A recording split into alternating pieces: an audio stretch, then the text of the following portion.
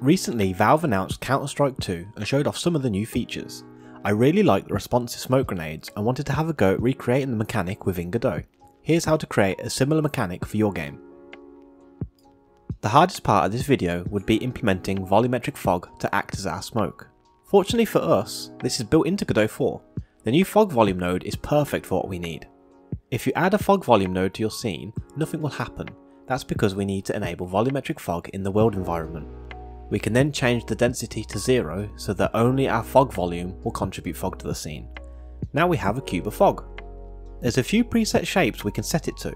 For the purpose of our smoke cloud though, ellipsoid works very well. We can add a fog material to further control how the fog appears in the scene. Density controls how thick the cloud is.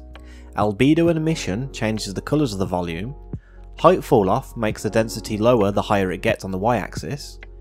Edge fade controls the fall off as it gets to the edges of the shape. And finally, density texture is a 3D texture that can be used to add variance to the fog volume density.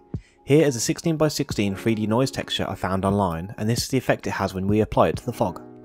If you want to increase the quality of the fog, head to the advanced settings, and then in rendering and environment we have a volumetric fog section. I tend to double or even quadruple these values, but be careful if you have a slower rig. The fog looks great and reacts well to light, but it's very static. What can we do to animate it? Well, Godot 4 adds a new fog shader type that we can use to add further control to how the fog looks. Here I've written a simple fog shader that does everything the default fog material does. I've then added a 3D simplex noise function that I found on ShaderToy. I sample the noise using the fog volume's 3D UV coordinates while adding some time to the y-axis. This makes the noise animate upwards. I then multiply the density with this value. To make the fog look less rounded, I've subtracted the noise value with this mask that fades from the centre, which will help accentuate the noise at the edges of the smoke. I think this looks pretty good, but there's a lot you can do to this to really make it look more like the smoke that you can find in, say, Counter-Strike 2, but I'll leave that up to you. Here's what the final smoke looks like in action. I created a simple rigid body for the grenade that has a timer on it. When the timer expires, it spawns the smoke volume scene. The scene itself has a script attached to it that uses tweening to animate the density of the volume, allowing it to be faded in and then out again after a time. Well, this gives us a simple volumetric smoke, but how can we make it react to our bullets and frag grenades? Lucky for us, Godot 4 gives us a solution for that too. You see, fog volume's density values doesn't just scale from 0 to 8. We can use negative numbers too to make subtractive fog volumes. This makes things very simple for our frag grenades. To make these grenades blow away fog, it's the exact same process as our normal smokes, but the volume has a negative density. I've also tweaked the tweening parameters so that the fog will fade back in a bit sooner.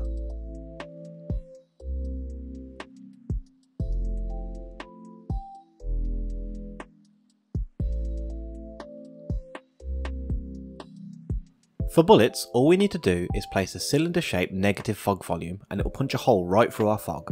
Here's a simple script I wrote that will spawn it for us. First though, let's create a scene for our negative fog volume. Make sure our fog volume isn't the root so we can have the length of the cylinder volume point along the z-axis. You can also use the smoke fade script from before to fade out the bullet wake over time. Then in my player script, when the gun is fired, we cast a ray. We can use the start and hit position of the ray to calculate the length needed for this volume to encompass that distance. We then instantiate the volume. When we set the volume's height, it's scaled on the shape's origin, in the centre of the object. Because of this, we need to place the wake's volume halfway along the ray. We can then use a lookup function with our hit position to point it in the right direction. And there we have it, a simple reactive smoke.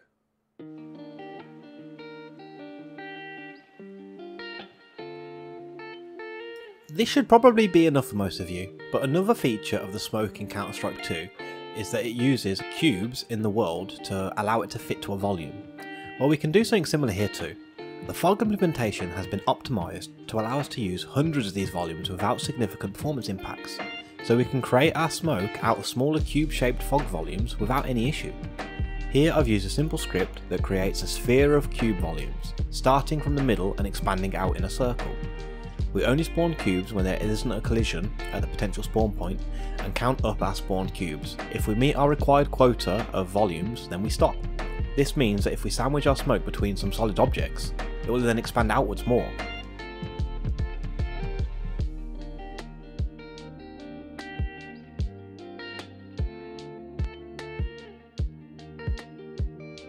This was a pretty simple implementation, and there's a lot you could do with this to make it look and feel better.